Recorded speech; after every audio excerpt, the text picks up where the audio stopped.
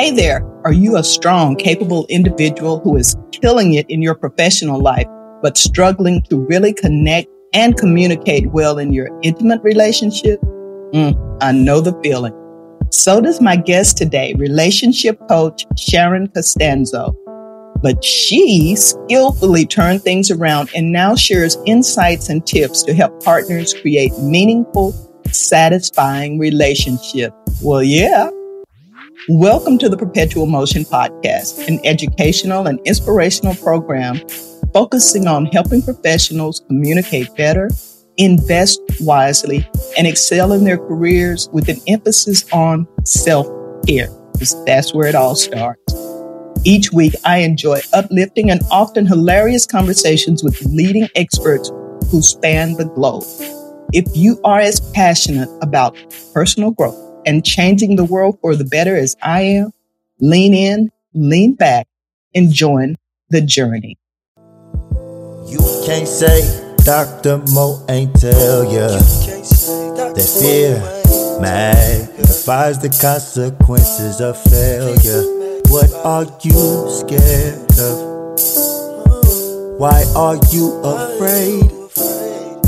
I'd rather live like I'm dying than live to die. Welcome, Sharon. Thanks so much for having me. I'm so excited to be here. As am I.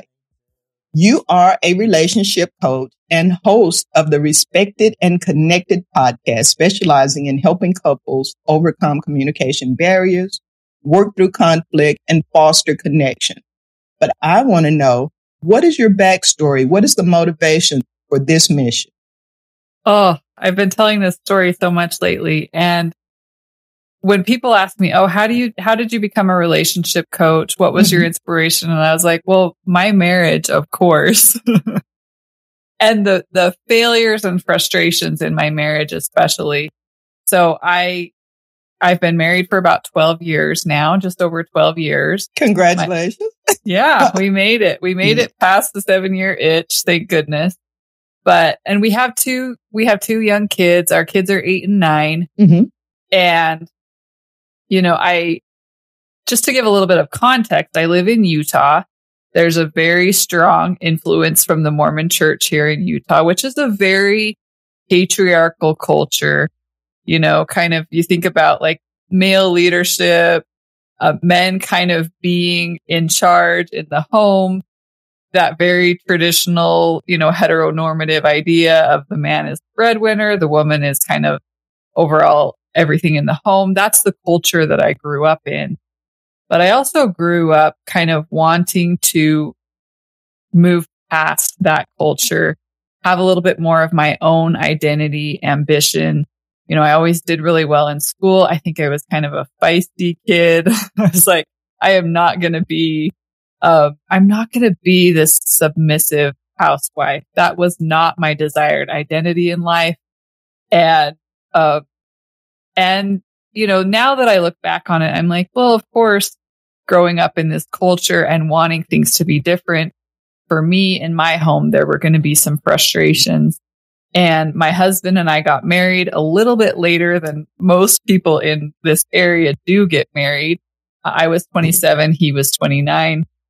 I had already had a career, had purchased my own home. I was pretty independent.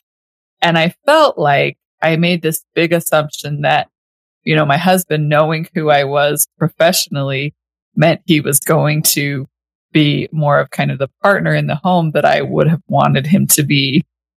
And he just didn't grow up with that template of what that looked like. And I didn't grow up with the skills of how to advocate for myself and the kind of relationship that I really wanted. So the conflict really, the story that I had at the time was he's not willing, he's not capable, he's taking advantage of me. But now looking back that we've moved past it, I'm like, well, of course we would have this challenge given the culture that we grew up in and, the skills and insights and mindsets that we each were missing. But we had, especially after kids, a lot of conflict about housework, childcare, investment in the relationship. just a lot of conflict. And I, being, the stereotypical woman, was always the one kind of pressuring, asking for more, complaining, criticizing. And it was creating a lot of conflict in our marriage. Mm-hmm. And I wasn't really finding any useful support or insight on what to do about it. And things weren't changing. Things weren't changing. And, we had seen, by the time we'd been married for 6 or 7 years, we'd seen 4 or 5 couples therapists. I remember, this is a story. This isn't a story I share always, but, very early in our marriage, I think before we even had kids, I have a sewing hobby. That's kind of my personal hobby. I love to sew, and I do apparel sewing. And my husband really wanted me to make him a blazer. And I was like, I don't make blazers. I don't make blazers. That's a huge effort. I didn't really want to do it. And he just kept pressuring. And I was going to individual therapy at the time. And my therapist said, well, tell him that sounds like a lot of work and you don't want to do it. You have enough work. I told him that. And he was like, well, that's messed up. He didn't use that word. He used a different word. But, we kind of had been given this template of a woman should just be always happy to love and serve and submit to her husband and give him whatever he wants. And in return, what she would get is, the affection and care that she wanted. And that just wasn't working for us. There were things that he expected of me that I didn't want to do. There were things that I expected from him as far as housework, childcare, emotional support that I wasn't getting. And we weren't finding from the resources that we had a good way forward. And I was feeling really frustrated with when we would go to therapy, it was kind of like, well, Sharon, couldn't you be a little bit nicer? And I'm like, who's telling him to step up and be more helpful? And how do we do this? And so I felt like I was lost, and I had to figure out a lot of that on my own. Makes sense. Yeah. And when I finally got through it and I was like, oh, we're still married and we're actually happy. We actually have a good relationship. More couples and more women need help with this.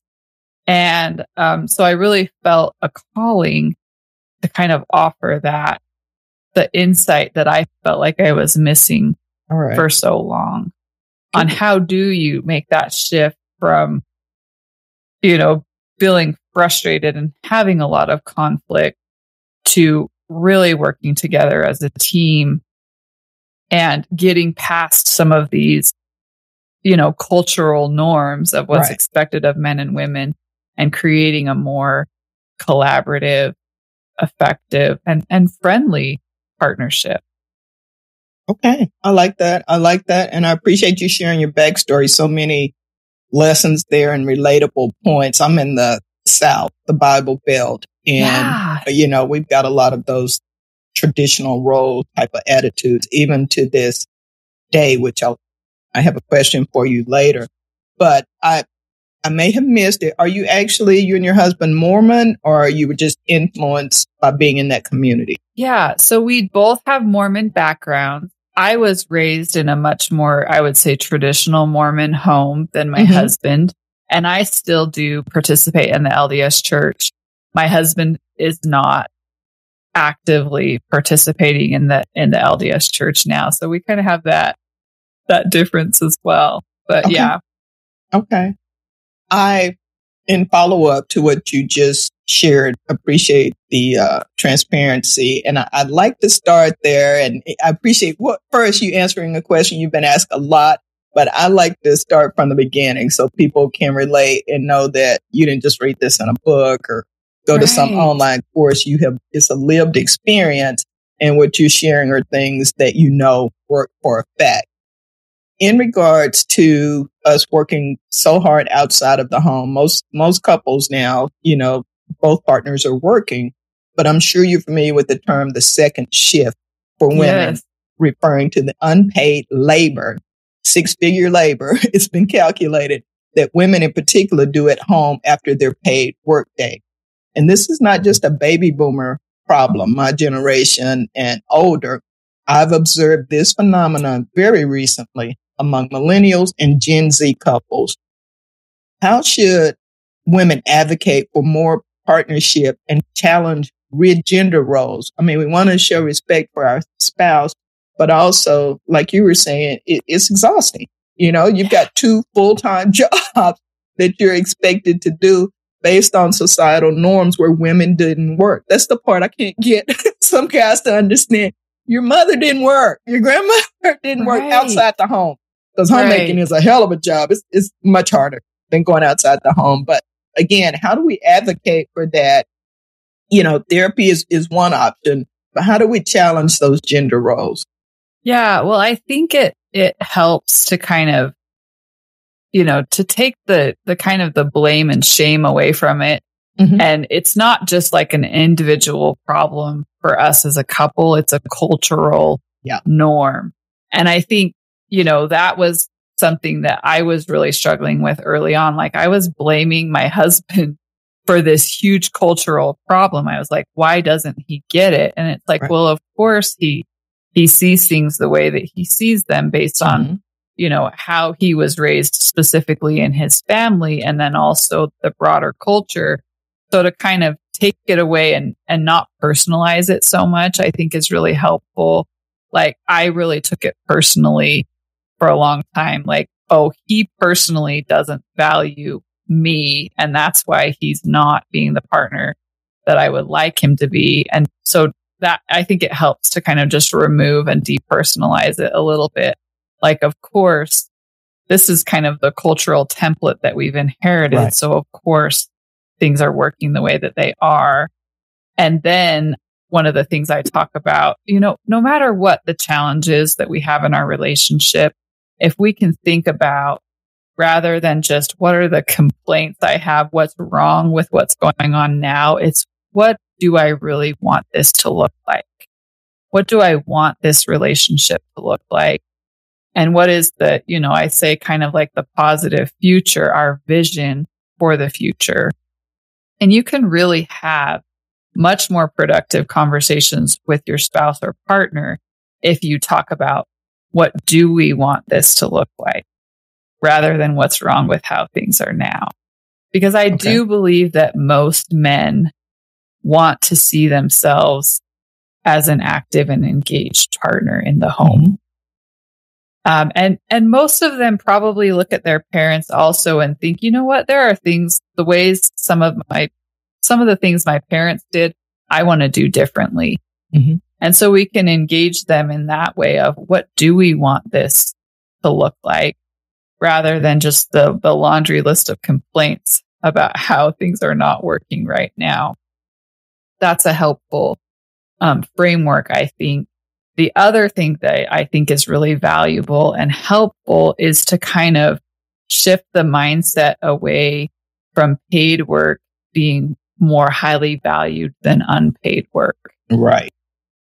And I think, that is the part where we are kind of, as women, challenging the traditional masculine idea that paid work is more valuable. I recently was interacting with someone online. They were talking about their husband said, well, I make so much money, it doesn't make sense for me to do dishes.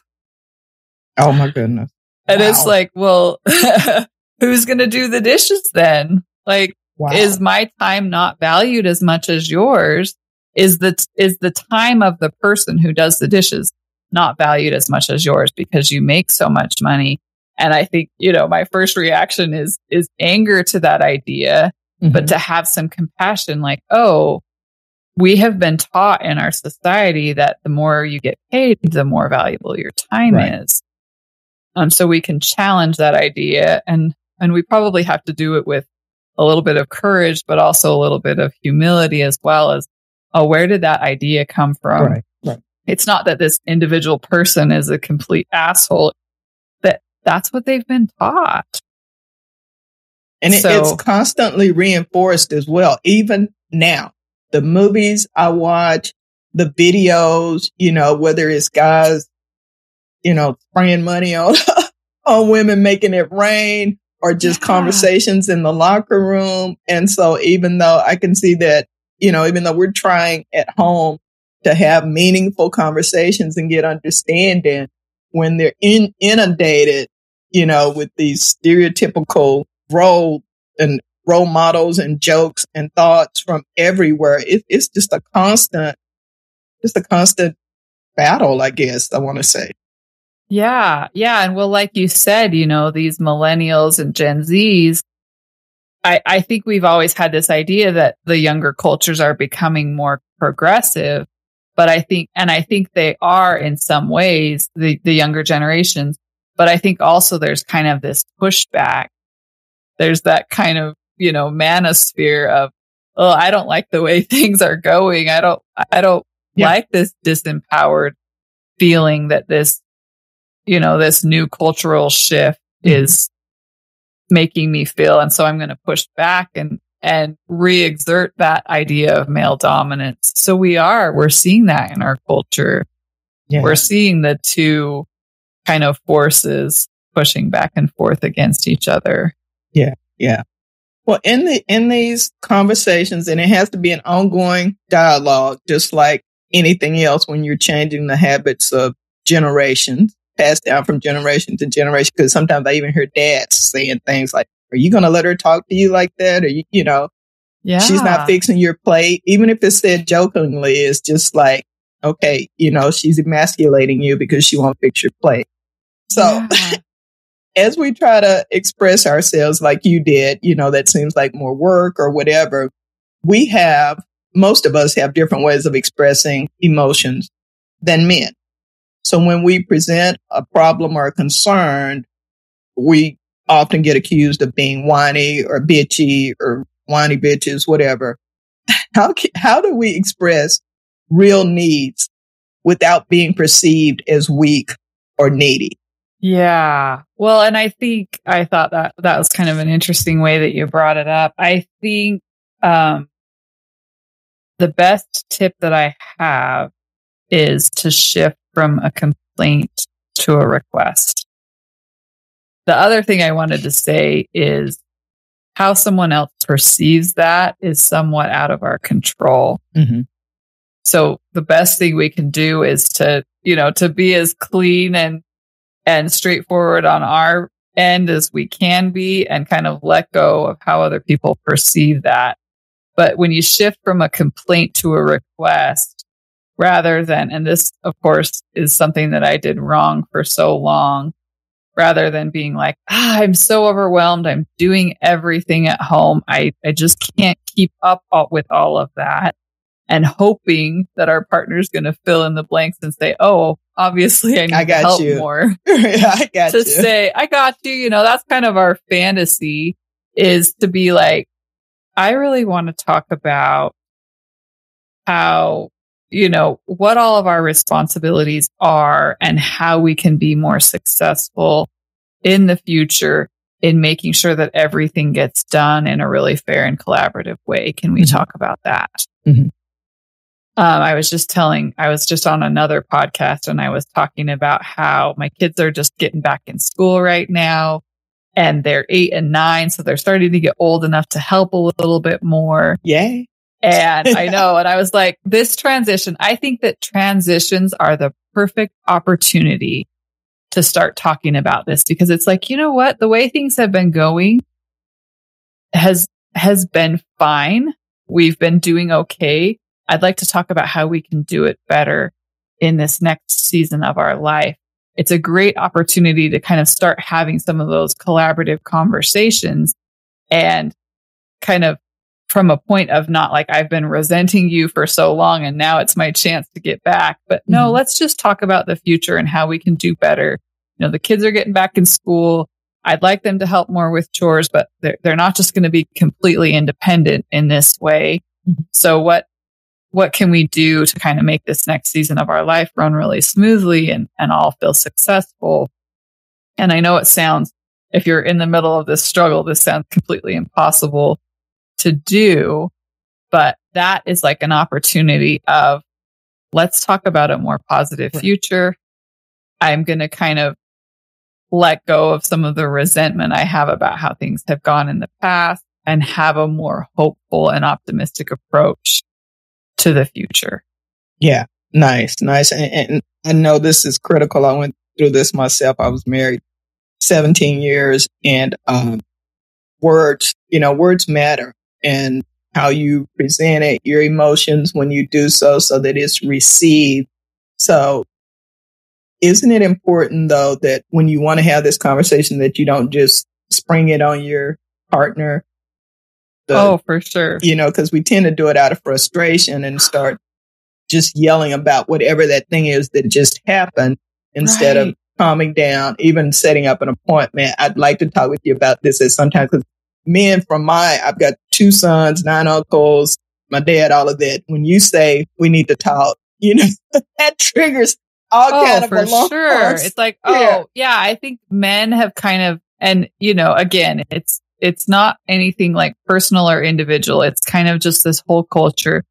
Like men generally have this knee-jerk reaction of, we need to talk, is like, oh no, what am I in trouble for? I did something wrong.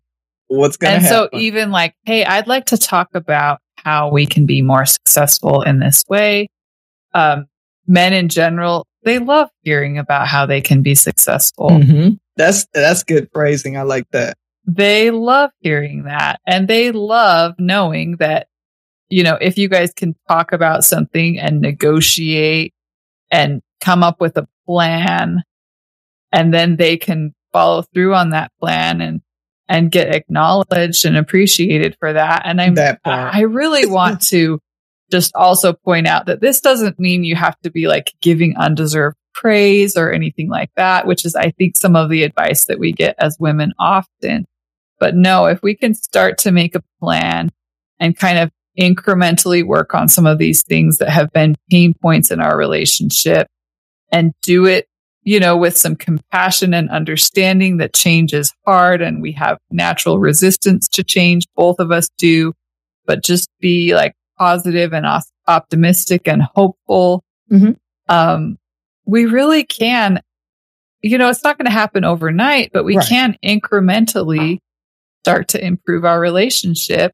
And when we do it in a way that our partners are feeling successful, then they're more likely to give us more. My mentor, Terry Real, will often say, an empowered partner is a generous partner. Mm. Like when they feel like they have a clear idea of how to be successful and that they're appreciated, of course, they're going to want to keep doing what they're doing. When they feel like nothing they ever do is good enough, then of course they're not going to feel very generous. Right. It's the same for us as women. No, nobody wants to be just all the time, nothing's right, a complaint. Because even me at some point, and I think for us, it tends to happen more in business, in those roles. But at some point, you go to quiet quitting. I'm not even trying. I can't please you. Right. Nothing I do pleases you. So why would I even try? I'm just here. I'm a placeholder. Yeah. So, and that's not a fun feeling at all. No.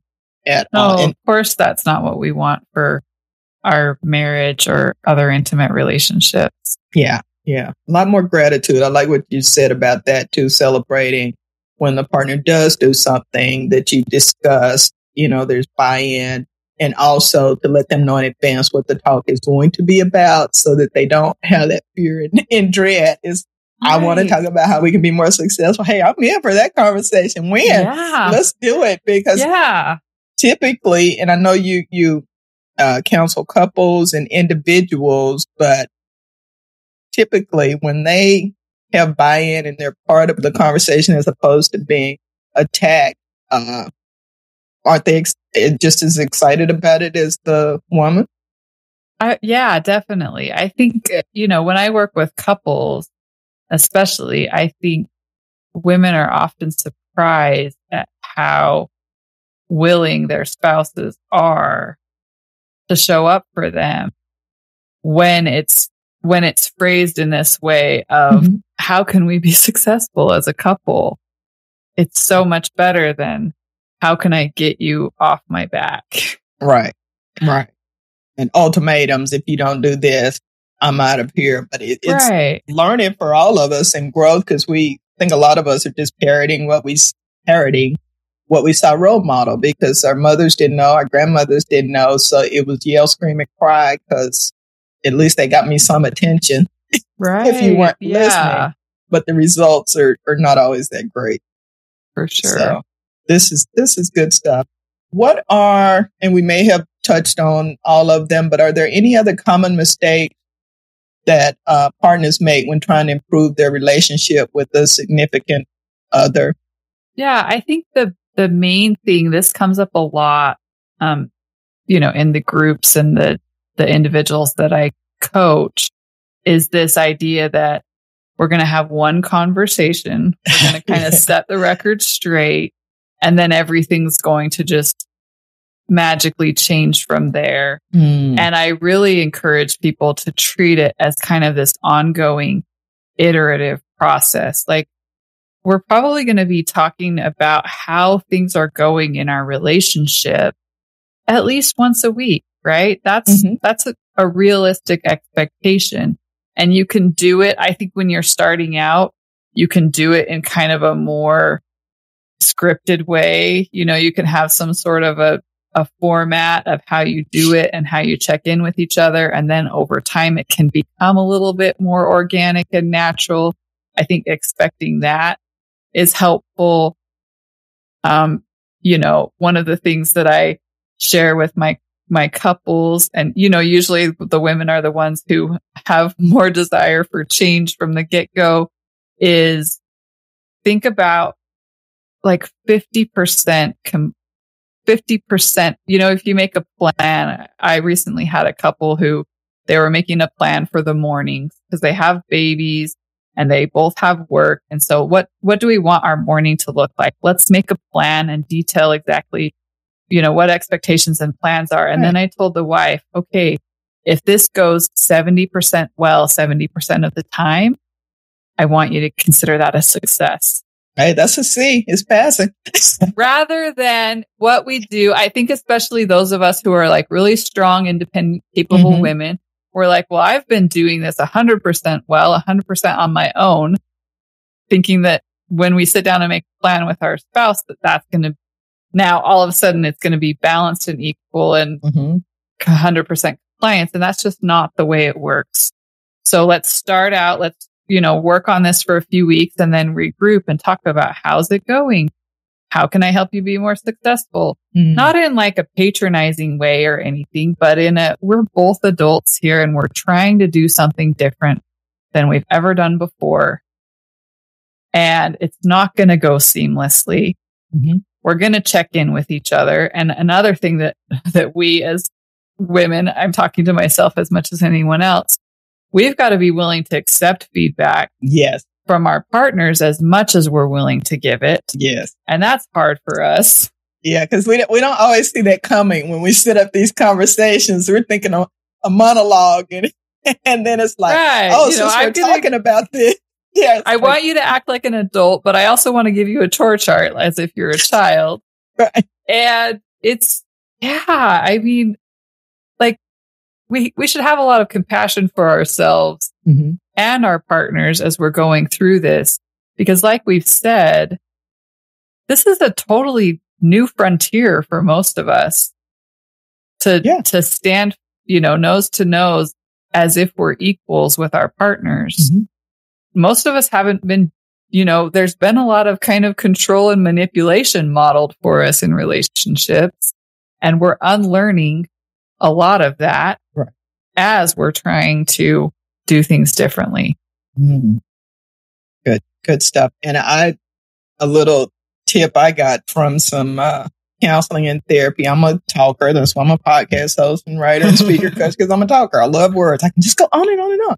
But I was also talking over my significant other, interrupting, not letting them get a word in. And I think that's, not specific to me. I think that's something we do, especially when we're riled up. So this particular counselor coach introduced the talking stick, although I think we use just some kind of little object And when I didn't have it, it took a lot of practice. It was hard, but I needed to listen and not talk. So I'll throw that out there for someone who may be like me and just anxious to express every thought, is that part of this is, as you said, being able to receive constructive feedback about you and your behavior, or their thoughts about what you just said, without interrupting over and over again.